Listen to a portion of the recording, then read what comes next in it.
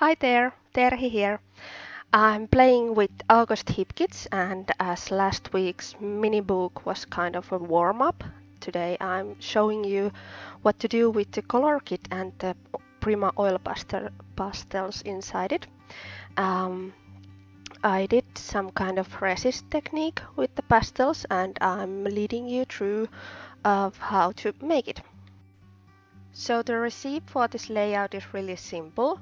First, I'm adding some clear gesso through the stencil to my white cardstock. I'm using a brush instead of palette knife because I want to have really thin layer of gesso. I'm going through almost the whole paper because I want the patterns to be visible like everywhere. And once the gesso is dry, I'm adding a lot of colors. Instead of gesso, you can also use gel medium or white gesso or something, but I prefer the clear gesso because it's so liquid and and um, I really like it. It's the most easiest to use. Anyway, so these pastels are nice because you can use them dry or you can use them wet, and I'm using them wet today. I added first them dry to the areas I want to have the color, and then I'm using water and brush to go through the colored areas, and as you can see the outcome is much like watercolors, but I think it's much more intense in some way. So once I have added the water, I'm using a baby wipe to get the color off from the areas that clear gesso is. The clear gesso resists these pan pastels, oil pastels, so it's really nice effect to make. You can actually do with few layers the same technique if you want to try. Maybe first some kind of large pattern and then some kind of smaller pattern with different color, and it might be really nice. Anyway, then I'm of course leaving it to dry. You can use a heat gun, but I'm too lazy to get that off from my cabin. So next phase is to make some kind of design for the photographs. I'm using 3 photographs today, which is quite much for me, but the moment with our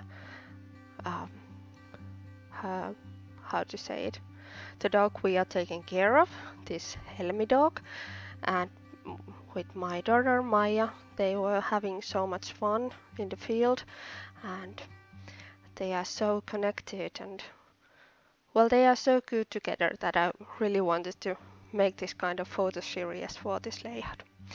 I'm using papers from August Hipkits, and these the arrow embellishment, and the circle one is from Pink Paisley Paige Evans collection, and then there's the title from Great Paper Cute Girl collection, and as you can see the title, the XOXOX, is completely black and really shiny black, so I wanted to keep to have some other contrast on the page too, so I added the ampersand and I draw some lines around the squares in the background of the page.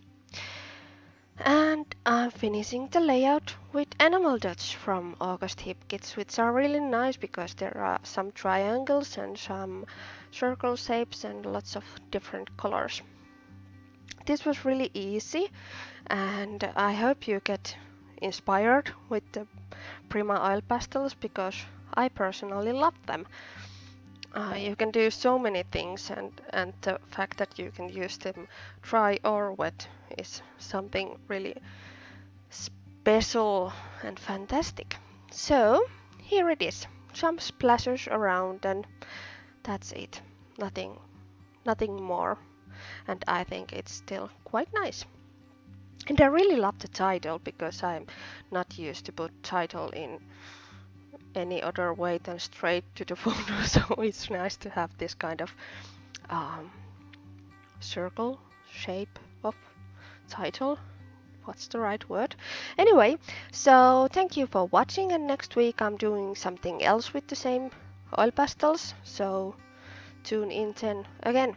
Thanks for watching. Bye!